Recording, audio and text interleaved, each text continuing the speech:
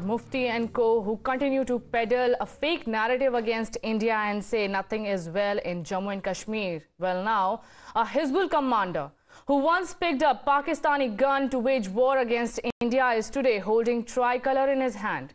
He is embracing Tiranga as India celebrates the 75th Republic Day. Abdul Waris Sheikh, along with his children, raised tricolor at his home in Kishtwar, and this is a must-watch for the brigade that is continuing its hate propaganda and continue to peddle support for Pakistan and its proxies. But many like Abdul Waris Sheikh realized their mistake of joining Pakistan against India, and now they are embracing Tiranga. Take a look at this exclusive story. Training चूंकि इलाका गैर में होती है, वहाँ पे मतलब ये नहीं पता चलता है कहाँ पे ट्रेनिंग ली जाती है, लेकिन ये है कि मुख्तलिफ कैंपों में रहे, जंगल मंगल गड़ी बोई बहुत सारे कैंप है जहाँ पे हमें रखा गया।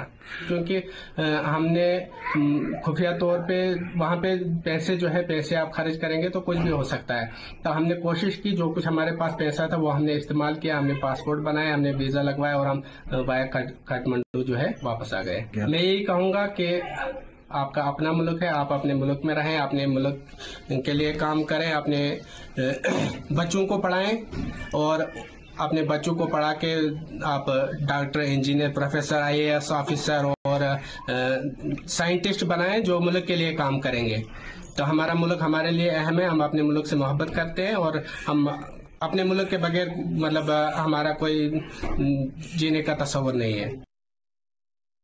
तो जब हम चले गए तो वहाँ पे हमने देखा, कुछ अर्सा हम वहाँ पे रहे, उसके बाद चूँकि बच्चे थे, अकल अभी उतनी नहीं थी, लेकिन जो बढ़ते गए, वक्त गुजरता गया, हमें हकीकत मालूम हो गई क्या कुछ हो रहा है। बच्चों का इस्तेमाल हो रहा है, गरीबों का इस्तेमाल हो रहा है, ये जो बड़े हैं ये अयाशी कर रहे हैं, इनके पास हर गाड़ी है, हर चीज़ है, लेकिन गरीब लोगों को मरवा रहे हैं। हर कोई तंग था वहाँ पे। तो फिर 2010 में हमने फिर ये सोचा।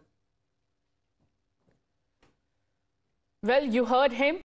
गलती हो गई, इंडिया को वापस सलाम किया। Well, ऐसी ही और स्टोरीज हम लाते रहेंगे, देखते